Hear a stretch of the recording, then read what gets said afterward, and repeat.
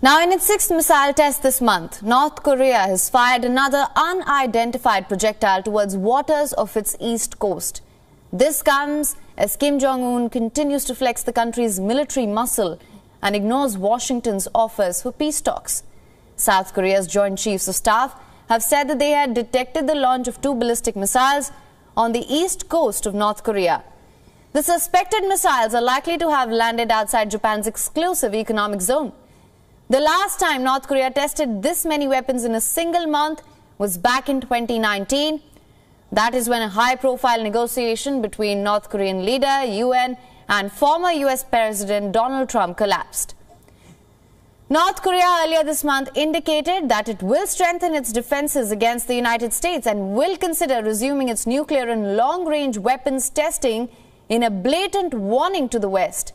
North tested suspected ballistic missiles on the 14th of January and the 17th of January and fired what it said were hypersonic missiles on the 5th and 11th of January.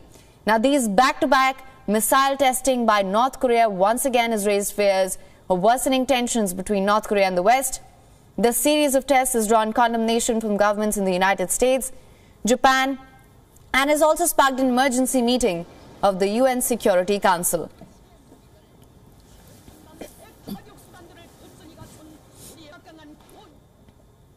WION is now available in your country. Download the app now. Get all the news on the move.